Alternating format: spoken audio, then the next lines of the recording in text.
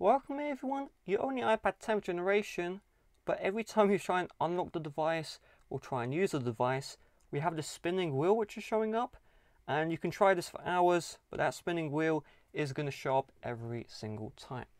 So the fix is to initiate a force restart. I'm going to show you the process, then let's do this together. So you first of all are going to find the volume keys, and we're going to click and release volume up. Then click and release volume down. Then we're going to click and hold the power button, and we're going to keep it held down until we see the Apple logo. So don't do this right now, let's do this together. So get your iPad ready, and I'm going to start in 3, 2, 1. Click release volume up, click release volume down, click and hold the power button. Keep this one held down until you see the Apple logo. If you accidentally release the power button, which I did earlier, that's why there was a cut, you will need to repeat the key combination, okay?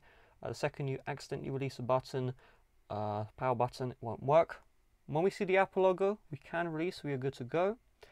If you don't see the Apple logo show up for whatever reason, you will need to just rewind the video and just do the key combination exactly how I do it to a T. Eventually, you'll get it done. When we see the Apple logo here, we're just going to wait a little bit, unlock the device, and this time we can actually use the iPad. So with that being said, thanks for watching, but you're going to notice these crashes are extremely bad. So you want to wait for a software update. You can see a crash opening up settings. It's crazy. Just wait for the software update. You may not even be able to use your iPad. I've struggled. I've had 10 crashes in about 20 minutes. This is a software problem, not a hardware problem. So you will need to wait for a software update here. So check for the update. When it comes out, update immediately. Best of luck. Let me know how you have dealt with the crashes. Bye bye.